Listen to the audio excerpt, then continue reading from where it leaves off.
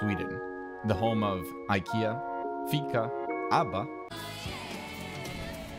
and apparently, cheese coffee. Now, I know what you're thinking, cheese and coffee together.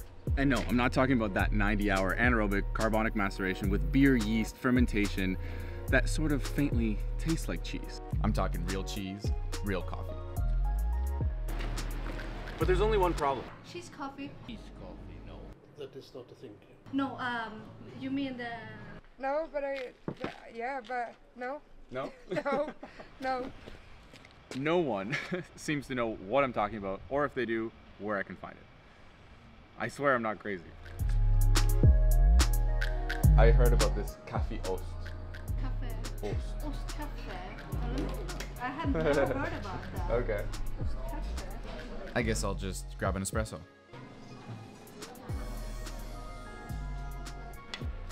So, I've always wondered about this mysterious Swedish cheese coffee. Is it a myth? Is it something that's maybe extremely regional in Sweden? That's why I can't find it. Since I'm researching and discovering traditional coffee cultures around the world, I knew I had to come here to Sweden to see if I could find it for myself. But it's proving to be a little bit harder than I expected. Do you have the Swedish cheese coffee? Cheese coffee, no.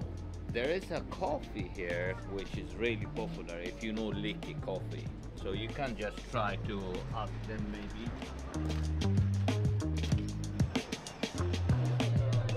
I see you have cheese on the menu, but I'm wondering if you have a cheese coffee. No. Like the Swedish cheese coffee? No, I don't know what that is. You don't know what it is? It's like this.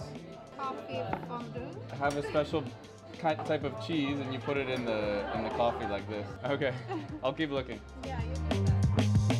All right, so this place right behind me, it's literally called Kaffeost. They have to have the Swedish cheese coffee. You know the cheese coffee? Cheese coffee. Like the Kaffeost, the cheese inside the coffee. It's like a Swedish thing. Cheese in the coffee? Yeah. No. Sorry, I'm in this business like 20 years. I never had a put cheese Oh, in no? coffee. Kaffeost.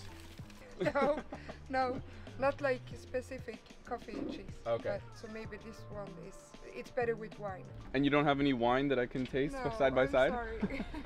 Good cheese, but the search continues. Oh, I know this place. Drop Coffee. They're a classic in the Stockholm coffee scene. They gotta know something. I'm curious if you know anything about the cheese coffee. The what? Kaffeost. No, that's like a north And thing. people down here, they don't like to do it. Is it a Swedish tradition if no one knows it? Touche. This coffee is probably better on its own anyways. I decided to head on over to the historical center of town. It seemed to me that they were pretty up on the gastronomical delights and local delicacies, so they must have some coffee with cheese. Hopefully we have some better luck here in Gamla Stan. I'm looking actually for Swedish cheese coffee. Okay. Kaffeost. That is not a thing.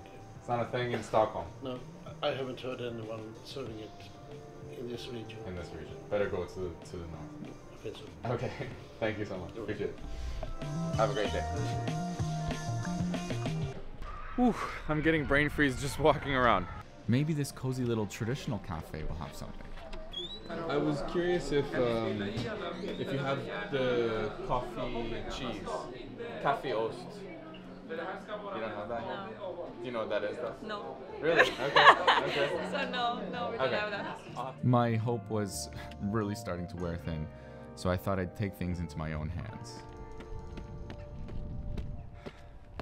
So, I know what you're thinking. Is it really worth it? Going through all of this just to taste a fucking cheese coffee. Something that clearly doesn't even exist.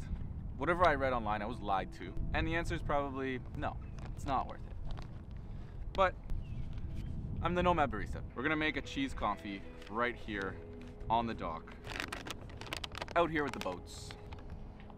Freshly ground with the cup of mocha. Travel pour over from WACACO.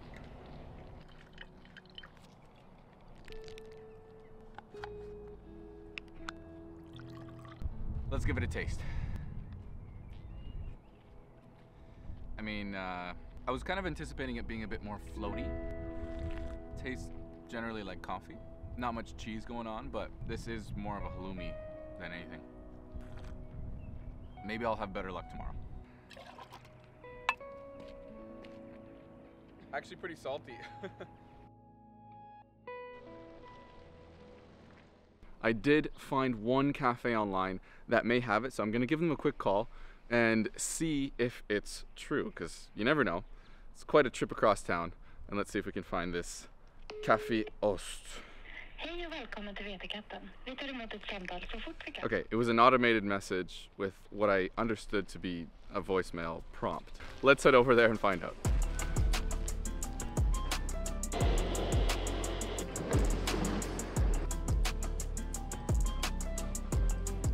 I'm getting closer.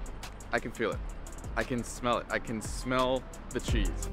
I'm finally here. It's a place called Vetekatten.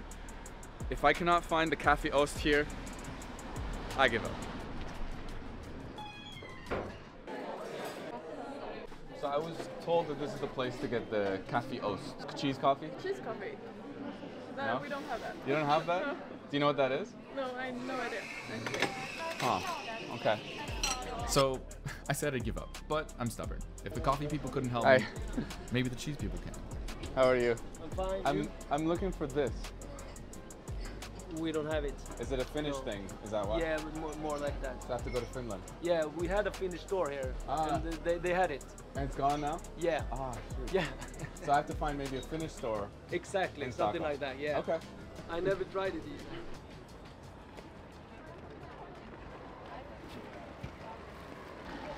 I'm gonna be honest. I feel like a crazy person. I truly thought the Swedish cheese coffee, the Kaffeost, was a cultural tradition here in Sweden. Maybe it's a more regional thing, as I mentioned earlier. A lot of people are saying you gotta go north, you gotta go to where the Sami people are in Lapland, that borders both Sweden and Finland.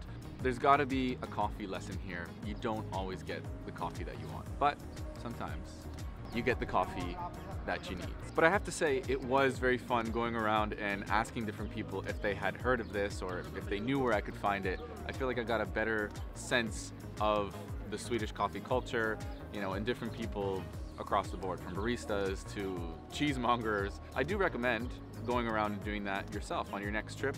Just go and talk to people. See if they have a little bit more to share. See if they have some insights or some places that you should go.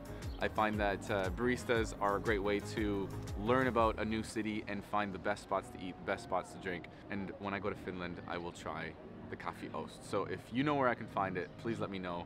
That'll make my next trip a lot more effective. Hope you enjoyed this video. And as always, see you out there.